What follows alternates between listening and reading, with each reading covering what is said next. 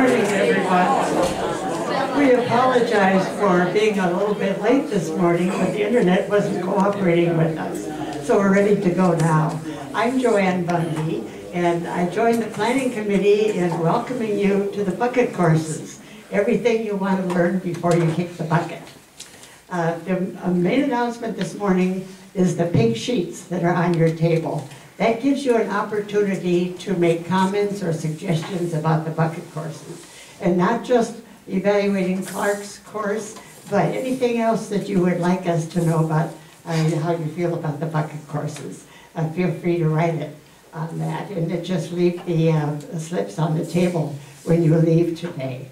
The planning committee pays very close attention to what you write on these because we want to have the speakers you enjoy and the topics you enjoy. So please take advantage of being able to fill this out. Now, if you will silence your cell phones, I will give you some good news and bad news. The bad news first. Clark will not be able to get into the topic of the criminal mind in his 4-week course today. The good news is that he has agreed to come back the spring of 2015 and do a 4-week course on the criminal mind. So that's all going to work. And now, and if you are interested in getting a disc of the programs that the classes that Clark has had, you can sign up if you want one of the discs. That is $5.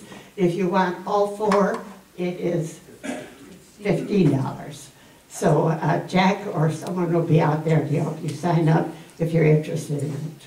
And now it's time to get on with our class this morning, and we're happy to welcome again Clark Lindgren, Professor of Biology at Grinnell College and Neuroscience. Clark. Actually, I'm thinking of titling the course Criminal Brain to distinguish it from the CBS series Criminal Minds. It actually fits better with what I want to say anyway. And actually, I'm a little confused because George, when he pitched this idea for me doing this, I thought the bucket course meant a course you wanted to teach before you kick the bucket. Now I see actually it's okay. So I figured I better quick do this, right? Yeah. Okay, so sorry to be starting off almost in the middle of a lecture, but hopefully you kind of remember the stuff we talked about. In particular, we looked at the different diagnostic criteria that really are used, and you can go. Did anybody go to the website synesthete.org? And any winners? No. They tell you pretty quickly. You know, you can try to fake them out, and I've done that. You can answer the questions that would suggest you're a synesthete, but then you don't get very far in their battery. They have pretty good ways of weeding out imposters. And that database has been a really important research tool for David Eagleman, as we'll talk about in a little bit, and in terms of gaining a lot of data about synesthetes that really previously hadn't been available. But what I want to start off with is, oh shoot, okay, I don't know why I did that. Okay, so I want to talk about co-occurrence of synesthesia. So many synesthetes are polymodal in that they will have multiple forms of synesthete. They're not just grapheme color synesthetes. And so here's a table that was created by David Eagleman looking at other forms of synesthesia that commonly are found in people who have grapheme color synesthesia. And one thing to note, first of all, is that most people are polymodal. Only 22% of grapheme color synesthetes are only grapheme color. Most of them will have another modality of synesthesia. And you can see the common forms. Weekdays are in color, months are in color. And then there's a form on here that wasn't on the original list that I showed you. And that's what's called spatial sequences. That ends up being about 50% of people who have color grapheme synesthesia also have what's called spatial sequences. And that was something that really hadn't been appreciated until David Eagleman did some of his work and kind of resurrected that idea of spatial synesthesia. So I wanted to tell you a little bit about that, and since it is such an interesting example, there we go, of synesthesia. So what is spatial sequence synesthesia? I'll start off by... The kind of synesthesia I have is called spatial synesthesia. That's what I've heard it called. And it means that I see the alphabet and days of the week, months of the year, numbers laid out a certain way in space in front of me. So, for example, the alphabet starts up here with A, and it kind of goes sloping downhill to Z, and something shifts around P and Q, but I just see it a certain way. And for months of the year, January starts up here. It goes sort of straight down to the summer months, and then the summer goes across the bottom, and then the fall goes down to December. It sounds really weird to other people, but it makes sense to me. I'm not sure it really affects my daily life or my work habits, but I think that because I see the days of the week and months of the year laid out the way I do, I think it helps me to remember things. So I just see it in my head, and it helps me remember what I have to do for that week. I think having synesthesia is kind of interesting, and I don't really understand how other people don't have it. I thought everybody had it until a few years ago when I read about it and realized not everybody sees things this way. So, like I said, it helps me remember things, and I like it. It makes sense to me. One of the things that David Eagleman described is that this is one of the forms of synesthesia that people are most likely to have and not realize that it's something unique. That this, for some reason, just a lot of people seems really, really natural, and they're, like she said, they're shocked even in their adulthood to find out that not everybody has that ability.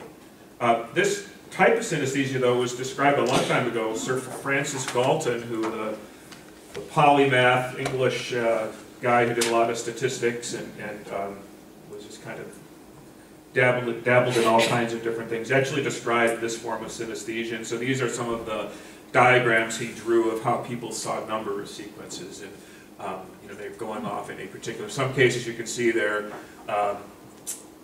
fairly complex in how they loop around. Other cases it's a little bit more straightforward in terms of how they look.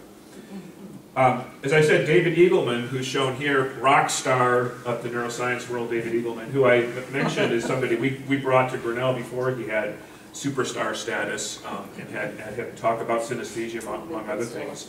But he was one of the people, largely through this website and others, which started to really begin to get a much more thorough assessment of how prevalent synesthesia is and the different forms. And he really picked up on this spatial synesthesia, or it's also called number form synesthesia. And he created a 3D virtual software that would allow synesthetes to really describe in three-dimensional space what their number forms looked like. And so, for example, here's a woman who saw numbers circling around her, and notice it loops behind her and then comes up around here and takes off. So that'll often have very specific, interesting geometrical arrangements that stay very, very fixed. Those are very constant. Here in this slide, these are two women, these are sisters, who both have spatial synesthesia. But the thing to point out is how different their forms are. So the woman on the top, so for example, if you look at her months, I think it starts, they're all in front of her, they start down and come back up again, whereas her sister sees them running more linearly across the horizon. So, as is true of synesthesias in general, they tend to be idiosyncratic, so the specific way that the person perceives the synesthetic effect is very unique to them, yet there is a biological or heritability to it. I mean, it's not an act. There's two sisters that both have the same kind of synesthesia, but they developed it in a different way. So those are the sorts of things that David Eagleman is looking at and is trying to use that to gain a deeper insight into what's happening in their brains, and perhaps also get some insight into our brains as well. Now, a couple things to note. One is, if you think about it, this is not really sensory synesthesia, right? We're not talking about color, and we're not talking about vision and hearing, or even touch and hearing. These are both, if you will, sort of concepts. I mean, a time unit is a concept. Space is somewhat sensory, but really an interesting thing that David Eagleman noted and other people had seen is that you could really think more broadly about synesthesia as being not just cross-sensory connections, but also other levels of brain function seem to be crossing as well. Is there any relationship to IQ in this? So the question is there any relationship to IQ? I don't know. I sort of vaguely remember that it tends to be higher, but and if you noticed that both of the clips I showed you, the one today and the one last week, people did mention that one of the benefits is it seemed to help their memory, and that people did find that they could use it in some ways to make it easier to remember things. Back, green shirt. What does it mean to have that linear placement of the months? Does it mean you see the name of the month like that, or do you have some different sense about the month, the extent of time, or? I think it's mostly, I think they would see the name. Is that, do you see? See what? Do you see the month? Do you see the months laid out in time and space? And do you see the name of the month or just the idea? Well, sort of. I know it's January or whatever, but it has a certain position. Position, yeah. I'm not really sure, and it probably varies a lot in terms of whether you're actually like to actually see JAN, whatever. I don't think that's necessarily true in most cases, It's a but feeling there one. probably are some. Yeah. Some that do. Well, it's January or You know it's- February. I mean, they have positions in the. So they do have a real specific position in space, yeah. I was wondering, sometimes when I write, I don't write straight, I do it. Would that have anything to do with it? In other words, if I have no lines, I tend to wander. When you're writing, if you have no lines, you tend to wander. Maybe. We'll come back to how, one of the interesting things I find about the synesthesia is not these interesting people who have this interesting ability, but what it might reflect about us. And we all, I think, have low levels of synesthesia that don't rise to the extremes we're talking about, but we all do have some forms of that, I believe. Yeah. Do these people tend to go to certain occupations like graphic design or? You're getting ahead of me, yes. How young have they researched? How young are people that they've researched? Oh, and I didn't repeat Jim's question. So we asked what kind of occupations people go into, and there does seem to be evidence that synesthetes do go into certain types of professions more readily. They presumably are using their synesthesia to advantage. And then how young is the synesthesia? Infants. That's what I'm wondering. Yeah. That's very interesting. Yeah, so basically how young does synesthesia show up, and it appears that it actually, for people who are synesthetic, for most people, they can never remember when they weren't synesthetic. So it's a It seems like it's something they pretty much had their whole lives, and when people have gone and looked at done studies in even infants as young as 30 months, they have synesthesia. In fact, at a much higher rate than adults do. So it seems to be, there's one idea that synesthesia is kind of the way you're born, more or less, and then that you lose that. It reminds me of that Christmas movie with Tom Hanks as the narrator, and adults can't hear the Christmas bell after they grow up. So maybe as children, you actually do make these synesthetic connections that you do lose as an adult. That could be sort of an origin of those sort of things. Oh well, and again, I'm only giving you sort of, I'm trying to, I'm giving you the averages. Every synesthete is very different, and this does seem to be a characteristic that different people have very different experiences. And so, what David Eagleman's been able to do, because he's now using that website, has been able to survey up to 20,000 people. He's starting to get a better sense of what the more common forms are and how those are reflected in people. What about children from a culture that has no written language?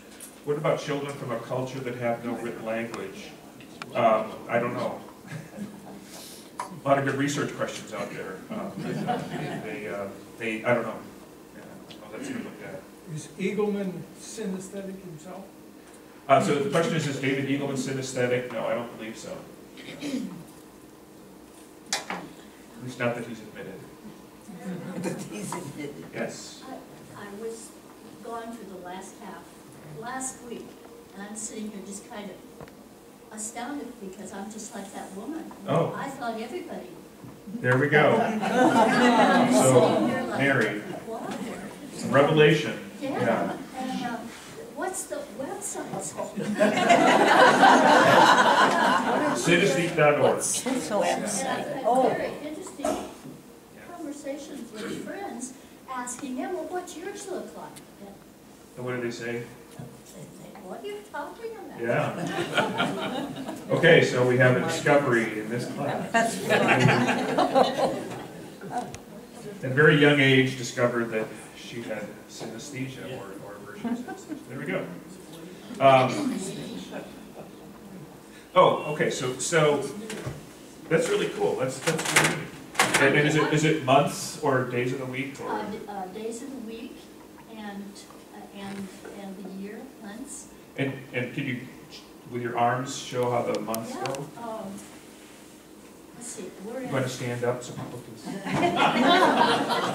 Stand on the chairs. No. I'm still just kind of shocked and astounded, but this is February, and February is here, okay? Like a circle. February is here, and then March. Oh, it's going all wrong. See, hers is different. So summer comes out here, and then, let's see, August would be about here. And then December, it would be right here. It's like a Turn my face. It's like a clock, sort of. Does it go clockwise too? counterclockwise. Yours goes clockwise. Okay. And this is counterclockwise, but also, it's like squares on a Monopoly board. Like squares on a Monopoly board. Okay. They're all square? They're all square? Oh, mine are different shapes. Different shapes, squares. Let's fight it out. The days are different shapes, not the month. Say February, I'll think of myself as being up here. The weeks are on a plane. The weekend has a little bump up. Sinks down for me. And then Monday's the first one down, and then it Oh, goes Monday starts up high. straight till Friday. And then it goes for the weekend and then down. But do you have value and texture? Pardon me? Do you have dark and light and texture? No, it's Oh, not. yes. I don't have You any. gotta- Dear, that's good. I have No, I don't. I'm debating whether to have you two lead the class now. Or go off in a corner and work this out.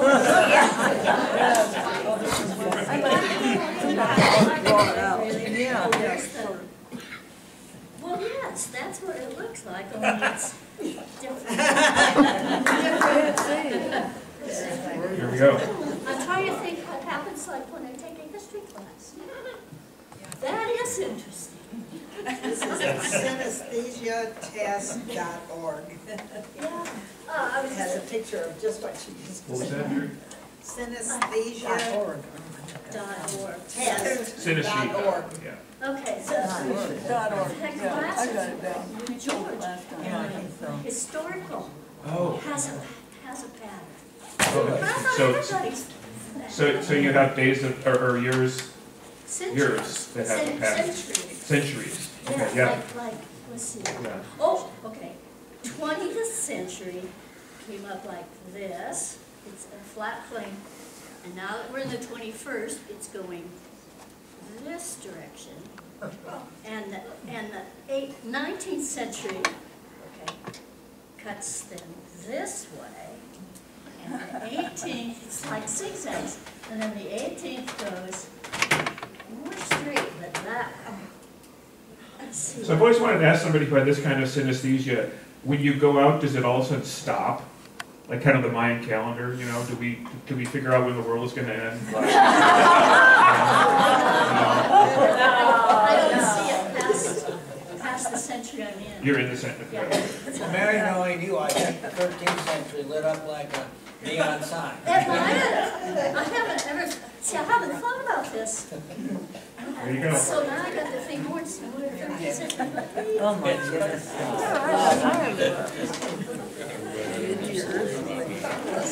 Well, not just these two people, but I think century. So one of the questions is you might be thinking to yourself, well, I don't have anything quite that elaborate, but it is the case that everybody has, usually has some sort of idea of number sequences. So for example, for most people who live in the Western, where we write from left to right, you probably think of lower numbers as going, like from 1 to 10. They would probably be laid out more or less from left to right. And in fact, that's been studied. Again, remember using that computer trickery that I was telling you about where you can measure the delay between people's responses? And even though it's a very, very subtle delay, that can give you some insights into how much brain processing they're having to do. And the more quickly they can make responses, that generally means they have a tighter association. And so when people are asked to answer questions where they're going to give a low number, like 1 to 5, and they use their left hand to press the key, they go faster than if they're asked to use their right hand. So that's kind of this idea of being laid out in space. And that seems to be a pretty robust finding. It's called the snark effect.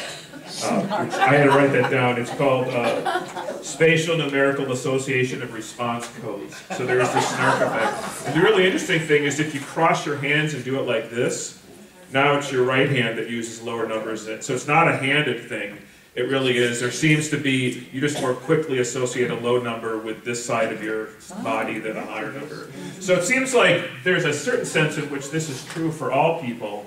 But what distinguishes true synesthetes, and if you take the synesthete.org quiz test battery, you'll find that that for synesthetes, as we just heard, the experience is really very much experienced explicitly in three-dimensional space. It's not just a vague sense of going from here to here, but there's a pattern, and it might loop around the person and come up and swing around and have all kinds of specific arrangements in three-dimensional space. And that will stay fairly fixed, right? I mean, that's kind of always the way it is. It doesn't vary from, depending on how you're feeling or whatever. You tend to always have that very fixed sense of experience. It also is often, and I'm curious to see whether that's been your experience, it's often panoramic and dynamic. And so some synesthetes will say they can zoom into a particular month or day of the week if they want to. They can look at it from different perspectives. Like if you're thinking about a particular month or a day of the week, can you zoom in and kind of see it from a different angle? Or is it always the same perspective that you have? Yeah, I don't. You never thought about it? Okay. I mean, when this has been looked at, people can actually kind of walk around in their mind and sort of see it from different angles, and they might even be able to zoom in. I don't know if that's not true of everybody, but that's one of the things that's been described. And also some forms are colored, and if you say you have colors. Bit of color. Yeah. So there's a couple of examples that people have drawn. So this is like, for example, a month, which has a month sequence synesthete, who not only has a physical dimension, but also the different months will have a different color, and that will stay fixed as well. Here's an artist I'll be talking about a little bit later. This is Carol, I forgot her name already. Carol Carol Steen, who has a really elaborate form of synesthesia, where I'm guessing, because the way this was described, she does sort of see months and a little bit of, that actually are kind of written out for her as opposed to just being in space. All right. So, so they can actually overlap with color as well. So anyway, glad I did that, because that is a very common form of synesthesia, and it's a really interesting one, again, because it's not really truly linking senses in the way that we originally started talking about it, but it's linking something else at a higher level, a higher cognitive level. So let's go back to colored graphenes. I wanted to tease out a few more details about colored graphenes. This, again, is the most common form of synesthesia, the one that you've heard of, if you've heard of synesthesia at all. So a few interesting things about colored graphenes that you might not realize. One is that for most people, the input sense doesn't really matter as much as you would think. So they will make associations between letters and colors or numbers and colors, regardless of whether they're seeing it, hearing it, or even just thinking it. So it's at a higher level than just the initial sensory process. Although there are some exceptions here, and some researchers distinguish lower synesthetes from higher synesthetes. not indicating any relative importance, but there are some lower synesthetes who do seem to make the connections at a lower level. So in those cases, they might only have the experience when they see it. But for most synesthetes, 90% who have this colored graphemes, they will have the experience of the color regardless of how that's presented to them. And another interesting thing is that the color depends on their focus of attention. So for example here, if you take little 2's and form them into a shape of a 5, the question is, what does the synesthete see, the color associated with 2 or 5? And the answer is, it depends on what their focus of attention is. So if they focus in on the details, they see the color for 2. If they focus on the bigger picture, the 5, they see the color of green or whatever is associated with 5. So again, it's really their focus, and again, it goes away from this idea that it's not a simple sensory mix-up or something that's happening at a very early level in processing, but it's a larger concept that triggers the colors. And actually, this is sort of a follow-up. So it really is the concept of the letter or the number that matters, and not the shape itself. Now, there's another kind of synesthesia where the shape does matter, but in the typical colored graphemes, for most people, it's actually the concept. And so the way to illustrate that is to, for example, take a letter like J, which could either be uppercase or lowercase or even written in script. Most synesthetes would see that the same regardless of the font of the character. They might, some describe maybe the uppercase is a little bit brighter, more dynamic, but generally they will see those all as being the same, which indicates, again, it's the concept of J as opposed to the particular shape, the physical shape of the letters. Another really interesting way to see that is take a word like this. Okay, the cat. So the question is, what does a synesthete see for the middle letter in each of those words? They're identical. The letters are shaped exactly the same. However, they will see the H in the in a different color than the A in cat, even though they're identical. So again, it's the concept more than the actual physical appearance of the letter. If they're thinking concept H, they see it in one color. If they think concept A, they see it as a different color. Okay. I thought that was kind of cool. Some people are what are called localizers versus non-localizers. So some people, their synesthesia is more of something that's in their mind's eye. They might just have a color, a sensation with it. For more people, though, they're actually localizers, where they actually will see the color in a particular place in space. Sometimes it overlays the actual letter they're seeing. And in that case, some people describe it as being kind of like colored cellophane that you put over something, and you're looking through the colored cellophane, and it tints the color a certain way. Others actually describe it as obscuring the original letter, and they can only sort of see the color. So there's a variety of ways that people experience it. In some extreme cases, and these are more the cases of people who have this form of synesthesia and it becomes very disruptive for them, is they will actually have what are called photisms, which are sort of like hallucinations, but they're very vivid. And so they will have a particular synesthetic experience where what they're seeing, the color they're seeing, obscures everything else. And it can actually, obviously, if you're driving along the road, that could actually be a bit of a problem. And so these are very rare, but they actually do have very, very vivid visual experiences. And so, again, with David Eagleman being able to look at so many different people, he's actually been able to ask them, what color is A, what color is B, what color is C. And one of the things that he found was that there tend to be sort of common associations, and again, everybody's different, and so there's this idiosyncratic nature of synesthesia, but by and large, you find a trend. So for example, O's and zeros are often white, A is very commonly red, B blue, C yellow, for example, and there are going to be some variants on that. And an interesting thing about the trends that he has observed is that they do follow the sequence with which children learn colors. So the first color a kid will usually recognize is red. It's also really, anthropologically, that's also really interesting. In certain cultures, they don't have as many colors that they talk about as we do. And if there's cultures that only have one color, it's usually red. So that's it's one that's learned earlier. It seems to be a more common color that people recognize. Red tends to be associated with the graphemes that show up more regularly, maybe earlier on when they're learning the alphabet, or more commonly in words that they see. Whereas if you get to other more obscure, more subtle colors, those are less common graphemes. And then lastly, graphemes in some people can also take on personalities. So not only do the numbers or colors have, not only do the numbers have colors, but they'll also have personalities. So for example, this synesthete sees 2 as being I don't know what color these are, but 2 is a shy, wimpy boy. 9 is a vain, elitist girl. 4 is a plain but decent, hard-working older woman. And she says that she hates the number 49 or 94 because she hates seeing those 2 numbers together because their personalities clash.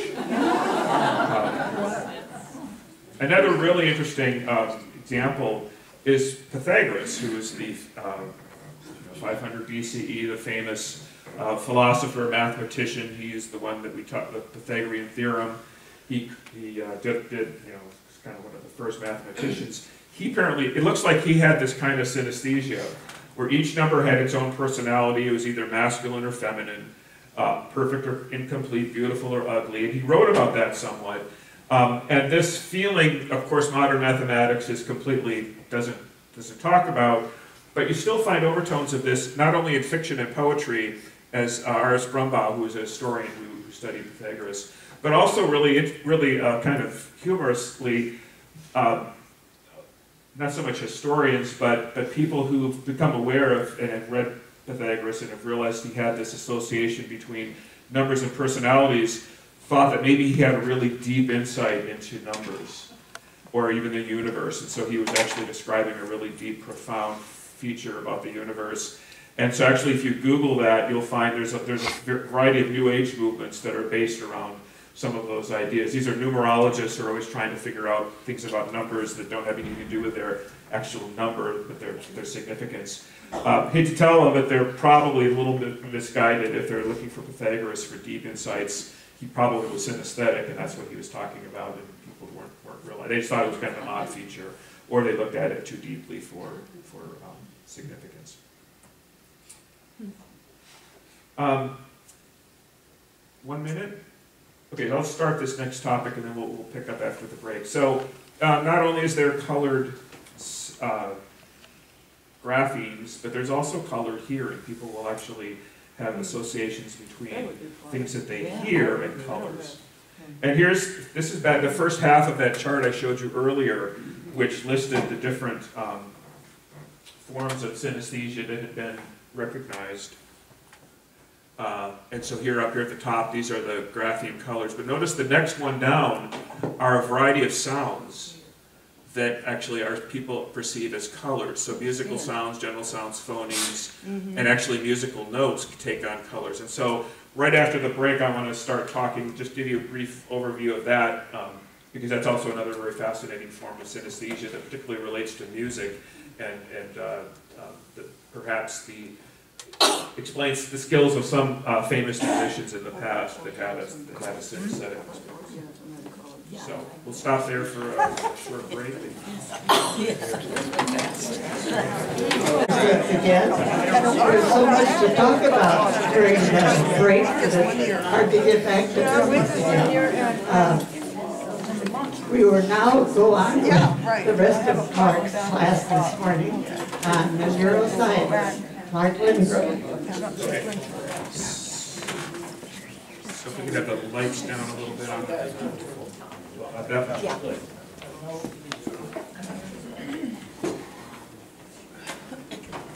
Technical problems. So there we go. Okay. So continuing on with colored hearing, and so I wanted to just go through some of these. These are also really, really fascinating forms of synesthesia. So you'll notice that one of the forms of sound to color synesthesia, which is just categorized as general sounds. And so those might be things like a dog barking, somebody will see a color, or a pattern, or a bell ringing, or in some cases, this woman here described, this is what the furnace sounds like when it's starting up, the whoosh of a furnace that's just kicked on, and it basically looks like that. It has these colors and sort of a pattern that goes through space. So those would be general sounds that are reflected in synesthesia. There also are phonemes, and so a phoneme as opposed to a grapheme is actually how something sounds as opposed to how it looks. And so there are some people who have synesthesia to words or letters, but they're not sensitive to what it looks like, they're sensitive to what it sounds like. And the way you can tell that is, for example, the letter E will look different depending on whether it's a long E or a short E. So a longer E will have a different color for them than a shorter E. So clearly the sound of the letter is what's triggering the synesthesia. Or another one, people who have, these are called homophones. So these different words, no, these are different words that sound differently. So for example, depending on whether this is the wind blew me here versus I wind a clock, yeah. So basically wind, wind, those would look very different to phonemes. Now these are not nearly as many people who have this kind of synesthesia as a grapheme type, but it's another version of that as well. And you have to be kind of tricky when you're distinguishing these, because people often, even if they might be a phoneme linked or hearing linked to synesthetic, and you might think they're grapheme linked because even though they're looking at a word, they might be saying it in their mind, and that actually will be enough to trigger the synesthetic experience. And you'd have to really look at wind. They have to use two sentences that had the word wind and wind in it to really see that they were more phoneme based. All right, cool ones now. So musical sounds. This is really, really interesting, and it's one of the more common forms of colored hearing. So that could range all the way from musical sounds, like even like a bell or something like that, or more interestingly, it'll relate to some type of music, like the timbre of the music, or the tone of the quality of the tone, like a violin versus an oboe. The differences there are is called timbre. And here's an example of a woman who describes violins and stringed instruments evoking a nice medium shade of green. Piano music is white, which is kind of interesting because this person might have heard piano music earlier on, and so associates this kind of whiteness with that, which is a more basic color. And a piano concerto with a lot of strings, you put both of those together, evokes a green background with white in the foreground, so you can sort of match them together. Mozart's clarinet concerto is a wonderfully deep shade of blue, and the music of a flute is red. So for example, these are examples of musical sounds that evoke synesthesia. But the most interesting ones are actually musical notes that some people have synesthesia with. And when we're talking about musical notes, there really are two aspects of that. One is the actual pitch. So that would be the frequency of the tone. A is 440 hertz or cycles per second. And so there's actually a physical pitch, and some people clearly make their synesthetic associations with the actual pitch frequency. Others, there's also the pitch class, which would be, that C, C sharp, D, and so forth. Actually, they will make more of the synesthetic connection with the class of the particular pitch. In both of those cases, it's interesting that for people who have this kind of synesthesia, there's again there's a commonality in that they will usually have a nice ordering of lower pitches or lower pitch class up to higher pitch classes, and they'll follow a logical transition from maybe being darker at the lower notes to brighter on the higher notes. Or if they're seeing unique colors, it'll be kind of stand out like a rainbow, where they'll have darker purples and blues in the lower notes and more brighter oranges and reds in the higher notes. And so there is this sort of, for most people, they kind of have a sort of, you say, a sort of a logical arrangement of their synesthesia. And that actually makes sense if you look at how the brain processes sound. So here we're looking at the temporal lobe, the part of the brain which contains the primary auditory cortex. So this is the part of the brain that does the initial processing of sound. And one of the first things that gets detected is the frequency or the pitch of the sound. And if you look in this area, you can see that the different frequencies are arranged tonotopically, so they're arranged from one end to the other in a nice orderly way. So lower pitches are at this end of the cortex, and then higher pitches get detected, processed up here. So that nice arrangement of the brain in this physical mapping, it would make sense then that might map into other domains in a similar logical way from dark to light and then from different colors in certain ways, however those are processed. Okay. In addition to pitch and pitch class, there are things like the musical key. Minor, major keys will often look very different in terms of their colors, or even C major versus A minor. Those will have very different colors. Again, as I mentioned before, the timbre of the music, the type of tone quality. Interesting, the word timbre comes from the German word, and I wrote this down so I know I forget this, Klangfarbe, which means literally tone color, which is interesting that the early description of timbre had the word color in it, as though maybe the person who did that had a little bit of synesthesia and was thinking of tones as having, or timbres as having different colors. And then also chords. So if you play two notes simultaneously, some people are synesthetic, or they will associate colors with the interval between, you know, like a minor third will have a different color than a major third or a major fifth or whatever. So the intervals will also elicit colors. Some famous musicians, composers like Korsakov, it was considered clearly a synesthetic person. Also Franz Liszt, and they were contemporaries and would have long heated debates, just like we saw here, about the colors of different keys. No, no, no, it's red. No, no, no, it's yellow, and so forth. And they would actually fight about that in front of people. Liszt surprised. Here's a quote from Liszt. When he went to the when he first went to the Kapellmeister Orchestra, people were really shocked when he said things like, "I'll try to do a Liszt impression." I don't even try to do that. You know, "Oh, please, gentlemen, a little bluer, if you please. This tone type requires it."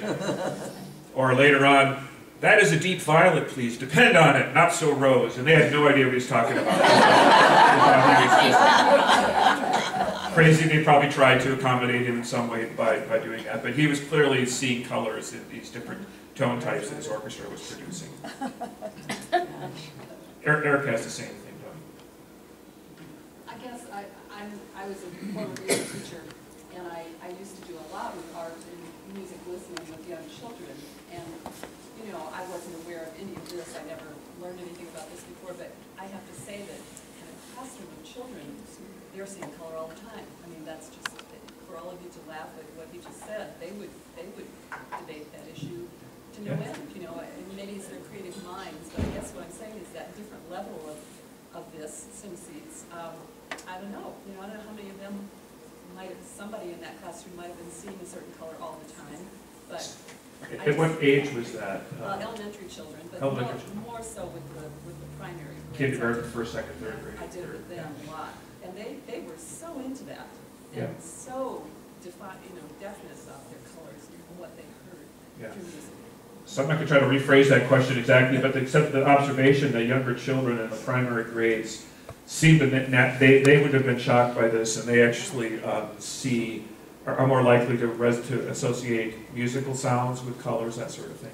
And that is consistent with research that seems that synesthesia does start really early and maybe is even very, very common. I'll show you some research a little bit that suggests that. And then it kind of gets lost as you get into adulthood. This might be a much more common thing for children. George, do you think that losing is conditioned by trying to be like everybody else rather than unique? In the kids? In kids. So the question is are they just being conditioned by trying to be like everybody else? I don't know. I mean, I think people have actually tested it, and they do find higher levels of synesthesia. There might be a little bit of both going on. They're probably also very suggestible, and they like it. I mean, there's two different ways you can think about this. I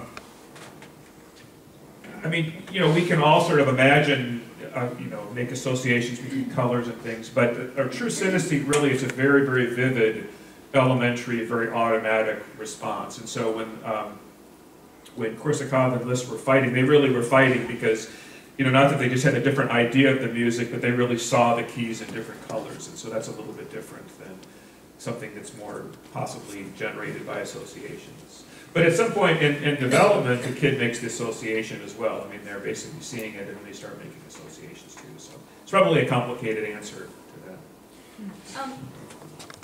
Someone who, and this may have been asked last week, Clark, someone who is born blind.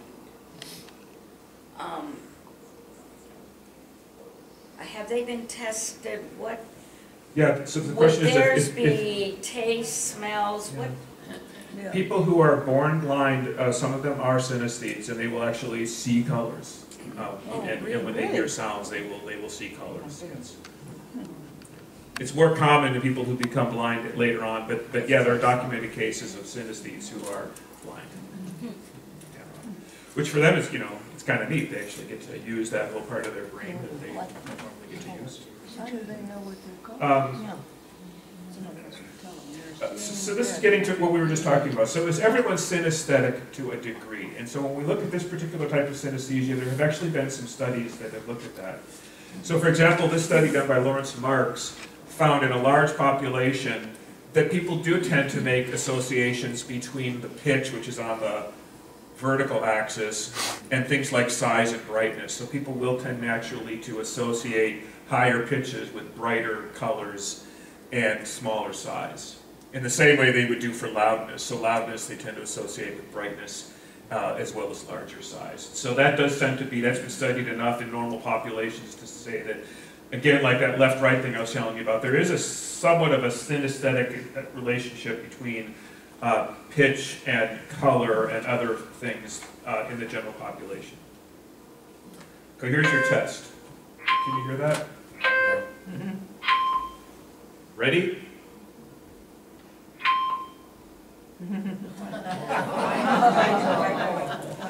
So a couple of psychologists used this test on 30-month-old infants, and they asked them that same question. And so you see the white and the dark bulb falling, and they would change it up, and sometimes the test would be the lower pitch, sometimes it would be the higher pitch. And they always, universally, they responded that the higher pitch is associated with the lighter ball. So again, this idea that synesthetic connection goes back really far. In 30 months, you can't really ask a kid younger than that to really respond, and so it's hard to know whether that even goes farther back in time. People are probably starting to look at that now with eye trackers and things like that, which you can use to indirectly figure out what infants are thinking. You can tell when they're surprised by looking at their pupil diameter, and their pupil will change when they're surprised. And so psychologists have done clever experiments to show that, for example, infants as young as 6 months know the laws of physics. At least they know that if they see an image where a ball should fall off a table and it goes up, that strikes them as weird because their pupils will dilate. So anyway, that's the digression. So this will be studied, I'm sure, in synesthesia. But again, this idea that there is this very common sense of connection. Ventriloquism is, if you think about why do we fall for ventriloquists, because we quickly associate the movement of the ventriloquist's mouth, the dummy's mouth, not the ventriloquist's mouth, with the sound, and we make that connection automatically. And in fact, talkies, movies that have sound, where people are talking in the movies, you know about that? Early on, when the engineers were first trying to figure out how they were going to make this work, they struggled really hard to get the soundtrack synced up really, really tightly with the video track. Because they said if they did, people just won't be able to do it. It turns out it can be really sloppy. And you don't really start to notice that weird foreign film thing until that they're really, really far apart. And so we really have this natural ability to sync up sound with lip movement, that kind of thing. Which brings me to the fourth example. At any one moment, we are being bombarded by sensory information. Our brains do a remarkable job of making sense of it all. It seems easy enough to separate the sounds we hear from the sights we see. But there is one illusion that reveals this isn't always the case. Doesn't have to do with cotton candy. Ba, ba, ba. Have a look at this. What do you hear? Ba, ba, ba. You're ba, right? Ba, ba, ba. But look what happens when we change the picture. Ba, ba, ba. Ba, ba, ba. Ba. And yet, the sound hasn't changed. In every clip, you are only ever hearing ba with a B. Ba, ba, Ba. It's an illusion known as the McGurk effect. Ba. Take another look. Ba. Concentrate first on the right of the screen. Ba. Now to the left of the screen. Ba. The illusion occurs because what you are seeing clashes with what you are hearing.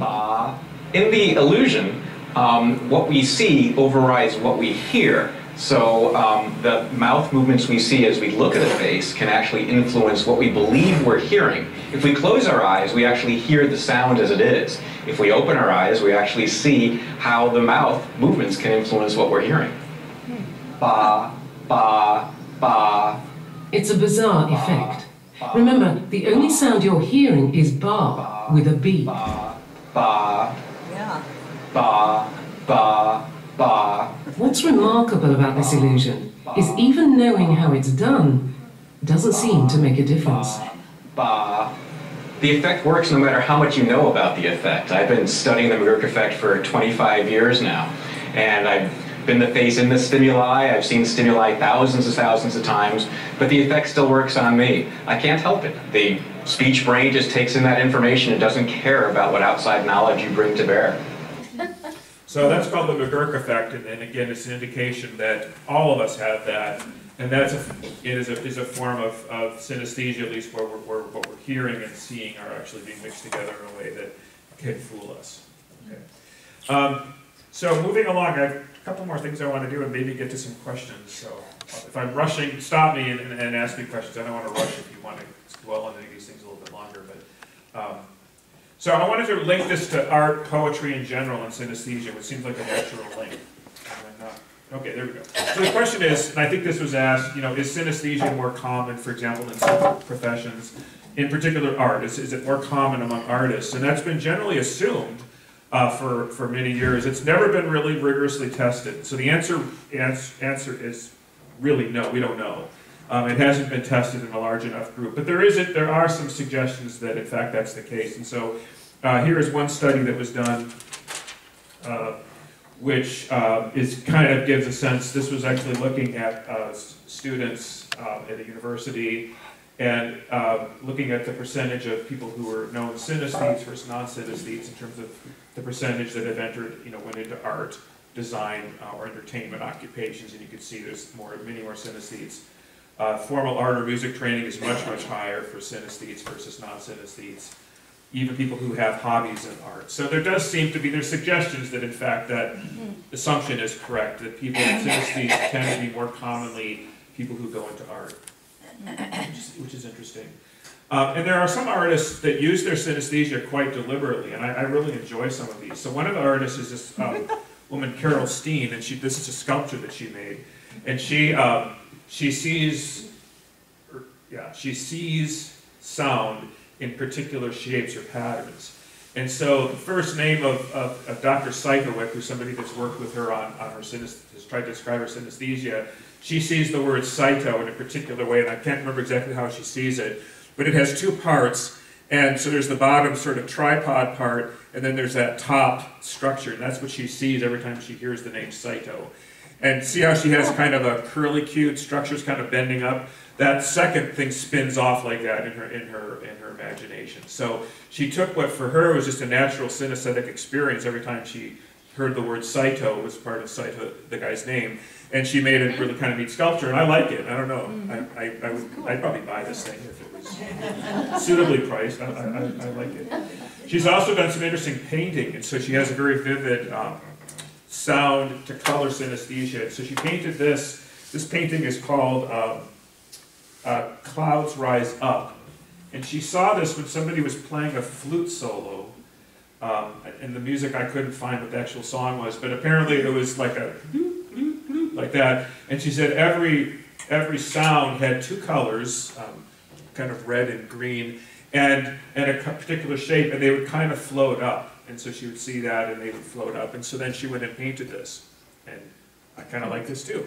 An interesting thing about these artists is that they're not, in her case, she's a bona fide synesthete. She can recreate this whenever she wants. So it's not like she just listened to a piece of music and then she went and did this art. she can play the music and she sees exactly the same thing every time she plays that music. I mean, it's that fixed in space and time. And so, you know, she can be, some of her art she does while she's listening to the music, and it's very easy in a way for her to do that because of course she has to have technique and ability to make do the strokes and all that right, but she can actually make really kind of neat art, and it's what it really is for her. She also has a synesthesia, which is in which physical touch generates different images. And so here she was undergoing acupuncture, and she had her eyes closed, and this is what she saw when the needles were in a certain place. She saw this kind of blobby thing, and so she just went and painted it. So that's an example of actual real hardcore synesthete who's using that in her art. Another one, this is one I really like. This is an artist, Marcel Smilik. She calls herself a reflectionist. She takes photography of things that are reflecting in the water. And when she started doing this, she had no photography training, no expertise. She would just go around, wander around until she saw something that sounded cool. And so she was looking at a lot of reflections. And when it sounded neat, she would then take the picture and use her sound to determine whether it was an interesting picture or not. She calls this cello music because when she saw this image, she heard the sound of cello music, which I can almost hear that. This one, I really like this one. This is called Red Buoy, and here the color is being created by bright light reflecting off of a red buoy. And for this, she hears what she calls sirens, which is not like the annoying sirens on fire trucks, but the way she described it is more like the siren sound that she imagines Ulysses heard, more of a really appealing, a sound that really drew her to it, and a very, very neat kind of experience. And it's better on my screen than there. I like this too. I buy both of these for $10.95. This one I wanted to show you because this is one where she was just going around looking at things reflecting in the water, because apparently that's similar to the kind of synesthetic experience she has. And she said the sound that she heard when she looked at this, and you can actually make out there's some kind of bridge or something there, but the sound for her was the same sound she heard when she was a child that had a fever. And she remembers telling her mother, "Why is my fever singing to me?" Because she would actually hear the sound that was triggered, in her case, by this physical sensation of a fever. So those are some examples of clear synesthete artists who have used their synesthesia to great effect. There also are some pseudo-synesthetes, and by that I don't mean anything derogatory. But for example, Georgia O'Keeffe, this is called blue and green music, and it is kind of looks very similar to what we just saw, some of Carol Steen's work. This is music in pink and blue. She is not synesthetic, was not synesthetic, and never claimed to be. So to point out that you don't, I mean, it's not necessarily all people who are painting things that, or doing things that have synesthetic associations are not necessarily synesthetic. It's a more general thing you can all appreciate. And in fact, there's a school of poetry that really builds on, and actually the poets are really intentionally trying to be synesthetic in their poetry and not necessarily having that unique ability, but they are still trying to be synesthetic. And so here's an example of a poet. I'm not familiar with Arthur Rimbaud, but I did come across this when I was looking up synesthetic stuff. And this does sound like synesthesia, right? A black, E white, I red, U green, O blue. Someday I'll crack your nascent origins. A black hairy corset of gaudy flies that mumble around cruel stinks. Gulf of darkness. E, canyons of vapors and intense spears of proud glaciers, white kings, flutter of flower clusters. I, deep reds, coughed up blood, laughter of lips, beautiful of anger, of petulant ecstasy. U, cycles, divine vibrations of seas growing green, peace of the pasture sown with animals, peace of the wrinkles that alchemy stands on studious brows. O, supreme clarion full of strange silences, silences crossed by worlds and angels. O, Omega, that violent ray of his eyes. I like the poem, and it is very synesthetic, but there's no indication that this poet was actually a true synesthete. And interestingly, if you remember what I was just telling you about it, this does sort of violate the expectations you would have for a synesthete. Notice his colors don't line up. A is not red. E is white. I mean, not to say that that could be true for synesthetes, but first of all, his numbers, I mean, his letters don't match up with what are commonly seen to be the colors most people associate with them. And the other thing that I notice on this is that synesthetes usually have a very elementary experience. It's usually quite simple, very bold, and not quite as elaborate as this, even though this makes for very good poetry. I like it, but that isn't really necessarily, that part of it is not something that most synesthetes describe. They don't see A as being flies that are bumbling around cruel stinks. You know, that's not generally the synesthetic experience. It could be an extension of that, but just so there are pseudo-synesthetes who are looking like they're making synesthetic connections, but they don't necessarily have that natural ability. Regardless of pseudo-synesthetes or synesthetes, it does seem to be the case that artists of all types, musicians as well as painters and poets in particular, they do seem to have a particularly good ability at making metaphors. And I mean, they see connections between things that we just don't see. And we like that. We like it in poetry, we like it in art, if they make these connections. And so, so for example, I already mentioned a couple of these metaphors, like a loud tie, cool jazz, sharp cheese, sour note. We understand those pretty readily. We don't need to have synesthesia to sort of understand what's being meant by those metaphors. And it actually noticed that a lot of metaphors, not all of them, but a lot of them are sensory crossovers. So a physical shape with a taste, similarly a taste with a musical note and so forth, sound and something that is visual and so forth, a music and a color or a temperature. And so that suggests, one of the things that people have studied metaphors suggests that the phenomenon of understanding metaphors is really pretty basic and pretty deep in the human experience, and might be a very general property that we all have, and maybe synesthetes are able to exploit that with greater effect than we can. But an example to support that, have you heard of the Buba-Kiki experiment? Okay, so back in 1929, anthropologists first used this. They went around to a variety of different cultures all across the world that had different kinds of languages, different cultural experiences, and they showed them these two shapes. And they said, one of them is called Buba, and one of them is called Kiki. Which one is which? And 98% of them throughout the world, throughout cultures, even today, Buba's on the left, Kiki's on the right. Why?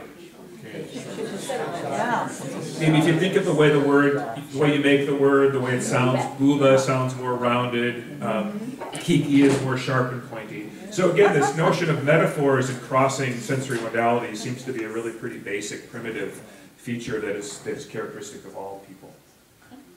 So that leads me to my hypothesis. Oh no, I'm sorry, I had a couple more things to say. Yeah, some good poetry. Emily Dickinson was really great. I won't take the time to read through her entire poem, but she really just uses metaphors throughout it, and that's one of the things that makes her poetry so interesting and so enjoyable to read. Mixing all kinds of there's no indication that she's necessarily synesthetic, but she does a really nice job. She seems to have that ability to see metaphors really closely. I never saw this poem before. I came across this E. Cummings made a poem. I don't know if you can figure it out, so I'll help you a little bit. If you read it from top to bottom, it starts off with an L, and then in parentheses, a leaf falls, and then the L goes loneliness. So he used the metaphor idea of seeing the metaphor between being lonely and seeing a leaf falling, which is already kind of a neat, chilling metaphor. But then he even made it more, he made a double metaphor by actually writing it in a way where you could see the leaf falling. And so you actually get the metaphor experience in two different ways, and it really pulls the idea together. And then finally, there's Robert Frost, the king of metaphors. In fact, the road not taken is a metaphor, the idea of a road in life being connected. And I just wanted to show you this quote. I came across this by Robert Frost when this came from a talk that he gave at Amherst, in which he said, the teacher must teach the pupil to think, of course. We still ask boys in college to think, but we seldom tell them it is just putting this and that together. It is saying one thing in terms of another. To tell them is to set their feet on the first rung of a ladder, the top of which reaches to the sky. The metaphor whose managed we are best taught in poetry, that is all there is of thinking. It may not seem far for the mind to go, but it is the mind's furthest. The richest accumulation of the ages is the noble metaphors we have rolled up. So education is about metaphors. So here's my hypothesis, that poetic skill corresponds in some degree to the ability of poets to form these cross-sensory and also cross-conceptual connections. So in a way I'm maintaining, and there's no evidence to really support this, nobody has done this research, but my argument is that the poet is more likely to be synesthetic and is more likely to have a brain, therefore, that's more tightly interconnected. So the final 10 minutes? 5 minutes. Ooh, 5 minutes. I just want to tell you a little bit about neuroscience, because that's sort of the final topic, and that is to look at what we might have learned about the synesthete's brain that could shed some light on synesthesia. So first of all, just a really quick summary of what a normal brain does. If you look at a normal brain, you can divide the brain up into specialized sensory regions. And so, for example, the back of the brain here is called the primary visual cortex, and that's where visual information is first processed. I already mentioned the temporal cortex, the primary auditory cortex, tactile information. So there's really specific places in the brain where sensory information gets first processed. And one of the puzzles that's been around for a long time is called the binding problem, and that is, given that our brains are processing sensory information in these different physical locations for the most part, how is it that we see our world as a unified thing? I mean, we're not aware, particularly when we're looking at ventriloquists, we're not teasing those apart as you'd think we might given our brain architecture. And so this was actually a problem back when I was taking psychology courses a long, long time ago, and it's still been something that people have been working on. And one of the original ideas was maybe there's a hierarchy where these different sensory information start combined in association cortices, and then eventually you get to more and more higher levels of a hierarchy, so at the very top you have the final idea. That actually hasn't worked out. It seemed like that made intuitive sense, but that doesn't match what we've learned from actually studying the brain and how it works. The short version of the answer as to how we do this binding thing is because our brain has massive interconnections. And so these different sensory, primary sensory areas are processing sensory information, but they're also being connected to just about every other part of the brain. And that was sort of not appreciated until more recently, that the brain is massively interconnected.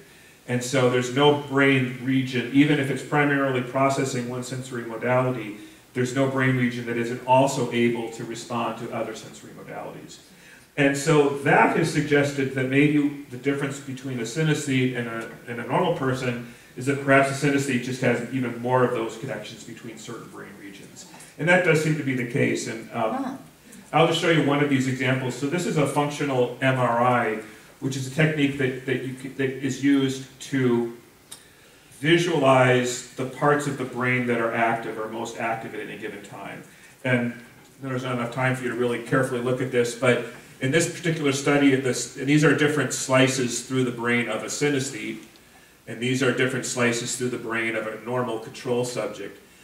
And what is being shown here is this area in blue is a region called V4, which is a visual region that codes color.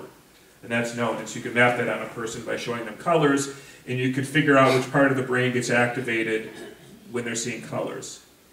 Now, if you put a synesthete in the machine and then you, let's see, in this case it was a phoneme synesthete, so you play a tone that they see as a particular color. If you do that in your control, you don't see any overlap. So this yellow is where those regions get activated. Notice they get activated in the primary auditory cortex, which is what you'd expect. That's where they're processing the information. But you don't see very much activation down in this area that's processing color. However, when you look at the synesthete, you see there's a lot of crossover. So this is the V4, and when you see that there's a red blotch here, which is highly active, and a yellow blotch. And so that was a really exciting result that said that, yes, a synesthete, part of the brain that would normally be processing color is becoming active when they just hear a sound that they associate with that color. So their brain is really acting as you might expect given what their behavior is. And I'll skip over this next one, it's just basically the same thing. So the hypothesis is that it's that it's cross-activation, and then the question is it just that synesthetes have more cross-connections, or that they aren't inhibiting each other as much? And the answer to that, the short answer, and I'm sorry to be rushing, but it turns out that it's the latter, that the difference between a synesthete and a normal person is not that they actually have more of these connections. They have just as many connections as we do.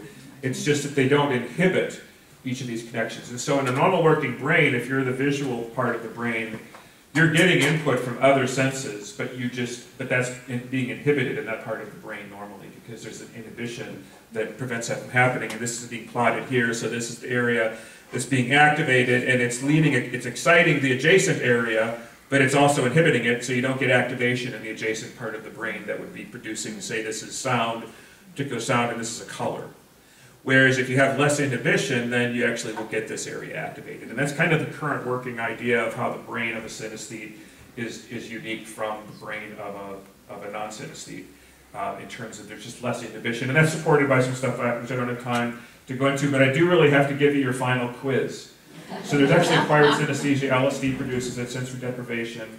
But we have to take our final quiz of the course. Okay. Ready? Yes. Worth 100 points and a diploma. What component of the brain has not been studied at all to determine its possible role in synesthesia? Hint, it's a sticky matter.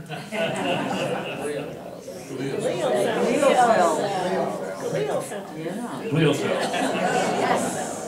It's wide open. Nobody has looked at glial cells, but they're a logical suspect to look at, because one of the things that glial cells we know do is they connect different parts of the brain together, because you might have a single glial cell that's being activated over here, and it will transmit information through the glial network to another region over here that could actually be responsible either for the loss of inhibition or some communication between different brain areas. And so it would seem to me that the glial cells would be a really logical place to look neurobiologically for relationship to synesthesia. So with that, you all passed.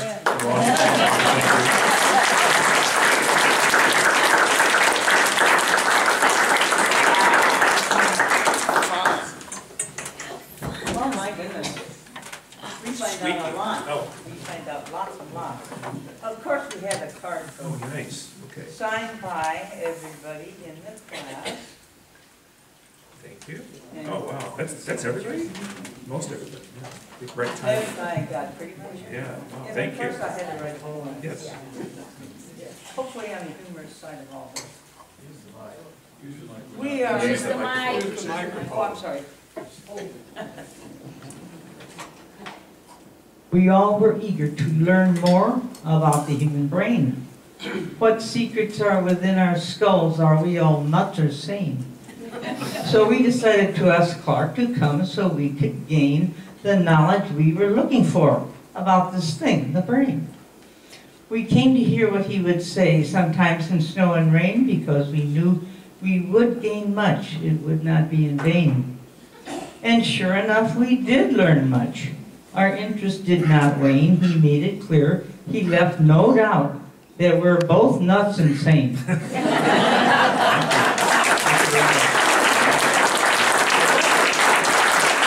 We want him back.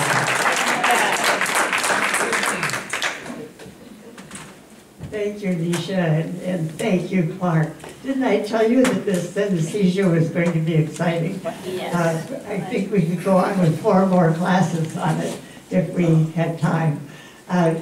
Next week, we are having an open Wednesday, and we're having one of your favorites back for the day, Eric McIntyre. And I've asked him to give just a short preview of what his class will be next week.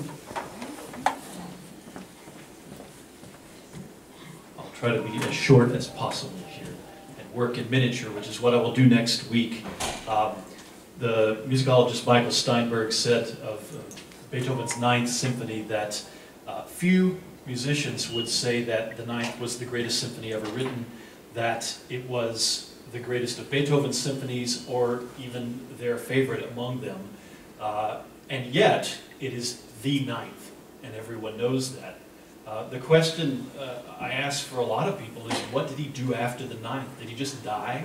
And in fact, it ties into Clark's question earlier about teaching the course before you kick the bucket, which fits in my category for that. But also, what did Beethoven, after writing the 9th, want to do before he kicked the bucket?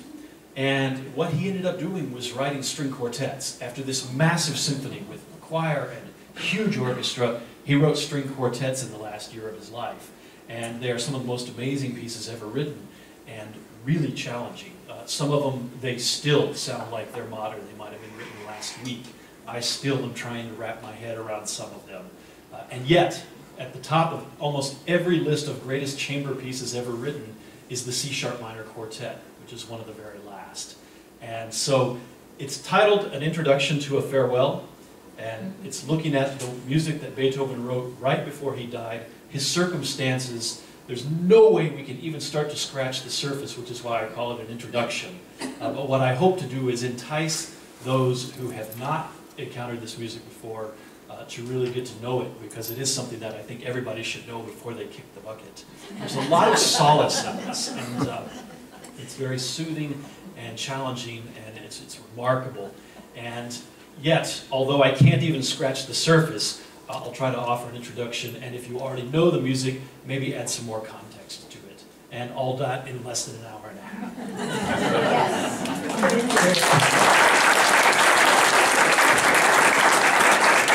And that is an open Wednesday, so there's no registration and no tuition fee. I want to thank you all for coming, and especially Mary for adding to our course this morning. Hope we did something for you too. Please leave your pink slips of paper on the table, and we will pick them up after class.